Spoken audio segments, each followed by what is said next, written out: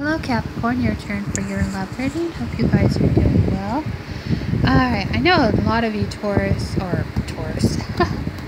maybe you're dealing with a Taurus, Capricorn. You know, you've gone through a lot of experiences, a lot of issues. Sadly, I had to unfriend a Capricorn friend who I had to let go completely because I try to be there.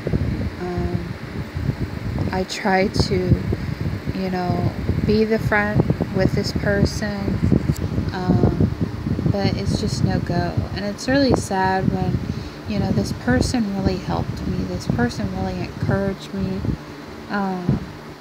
It was sad that I had to let her go off of Facebook because recently she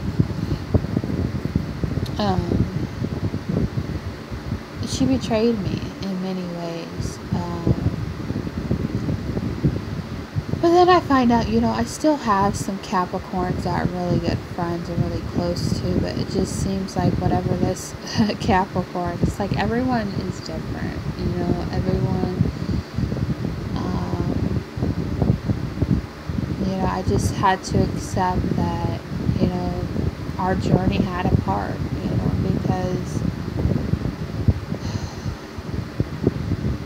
because she wasn't being everything I thought she could be. It's not that I had too much expectation, and it just really hit me hard because this one friend who's a Capricorn, on Facebook, they show the notification that it's someone's birthday. Well, I never got that, and it's really sad, and I had to let go of her being friends because she helps me so much overcome so much in life, healing from my past traumas as a child, and letting her go is really hard for me. So this reading, I don't know what this reading is going to come up with your love reading, but I'm letting her go. It's just really hard because it's sad when people are in your life for only a short period of time to help you grow. And that's one thing we have to accept, especially when it comes to love dynamics, is people only will be temporary in our lives sometimes. I mean, not always, but things are only temporary, and sometimes we hold on to things that aren't really helping us. It's more of a hindrance than helping us. So I don't know what the cards are going to say. I did pre-shuffle the cards.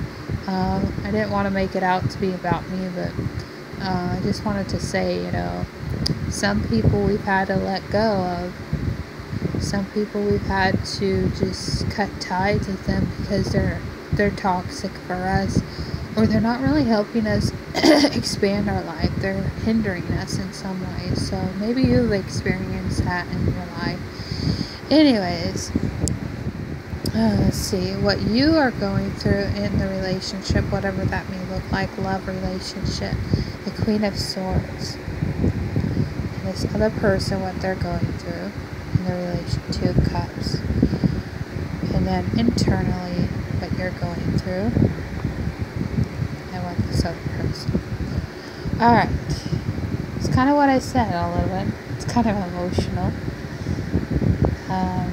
It looks like to me, Capricorn, you're becoming this Queen of Swords. I'm not saying all of you are. Queens of Swords, cutting through the bullshit. You're not accepting things in your life that aren't for your highest good. So you're not in your element this month, I feel like, especially as a Cancer season. But this is a love dynamic situation. So let's get back to that. It's just a normal reading. But Queen of Swords, I feel like you put defenses up with this person that you're dealing with and courting to love. I just feel like maybe you're not speaking your truth when it comes to this other person because you don't want to be too harsh with them. And if I say this, it's not going to go well. If I say this, there's going to be conflicts. And you don't want conflicts either way. I just feel like, in some cases, some of you have gotten to this Queen of Swords mode where you're sticking up for yourself and you're speaking your truth. You don't care who likes it or who doesn't. They're going to have to deal with it.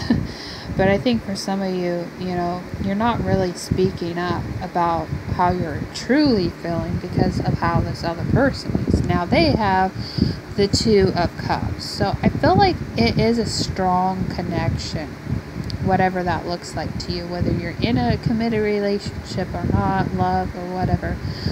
They love you, Capricorn. I feel like ultimately they love you.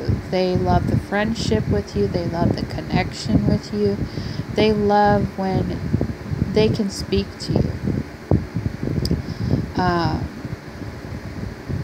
But you have to be willing to accept them. I just feel like when you're defensive like this, you know, you can't, maybe you're not opening up to the idea of this other person because maybe you know the truth. Maybe there's something inside of you. You know damn right the truth about this other person. You know what's going on. You're not dumb. You're not blind. You know, you're fully aware of what's going on. But this other person wants to give you another cup in exchange. They do love you. They do care about you. They ultimately, you know, want this relationship to work. But you have to be willing to put in the effort and the work to make things happen. Because I feel like I was talking a while back with a Cancer.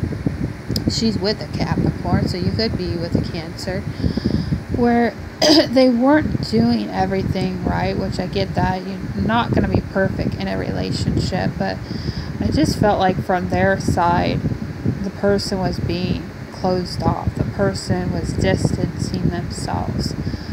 So open up a little bit. You don't have to be so defensive, Capricorn. But yeah, this person is offering you love. This person is offering their everything to you. But I just feel like some of you are defensive with it when it comes to this soul connection, because it opens up a whole new ball game for you. It opens up your heart. But I just feel like in some way you're just kind of defensive. You're putting your guards up. You're putting your wall. Yeah. You're trying to keep your cool, Capricorn. You're trying to stay in your power. You're trying to work on you. You're trying to work on everything when it comes to these fire elements.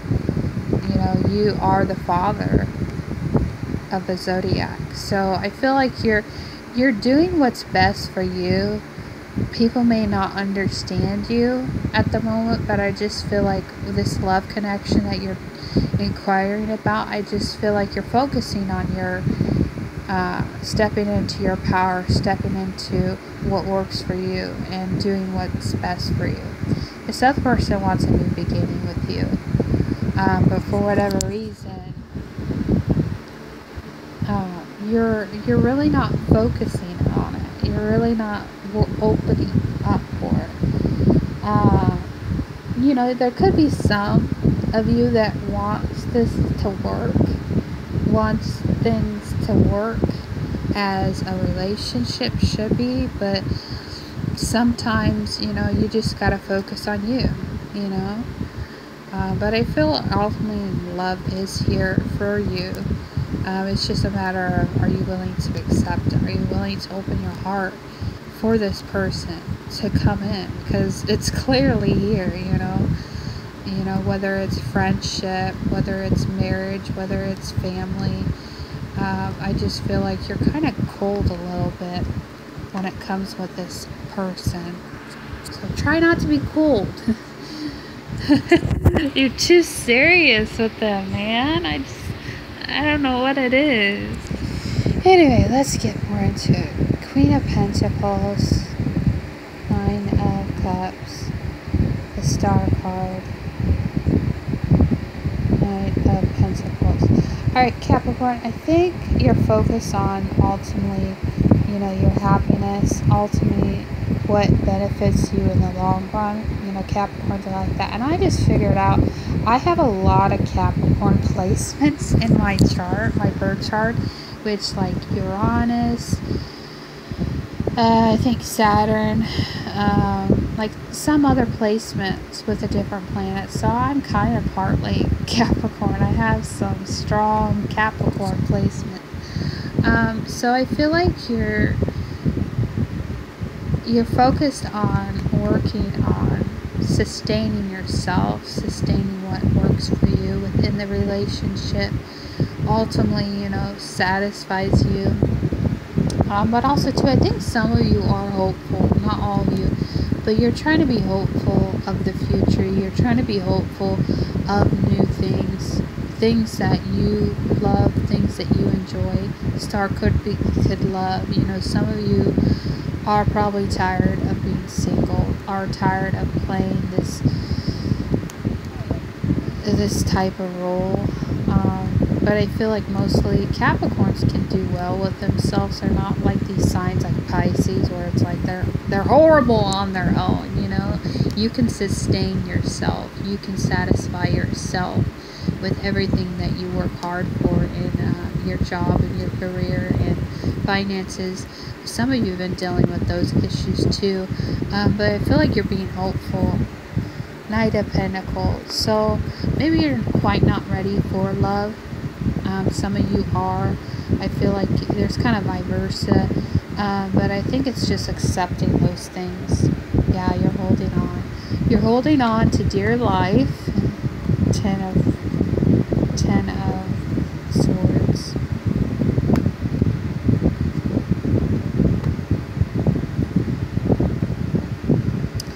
For some of you that are in a relationship or a marriage, I feel like there's a lot of anxiety behind it, especially holding on to things, grudges, holding on to something of the past that didn't serve you well.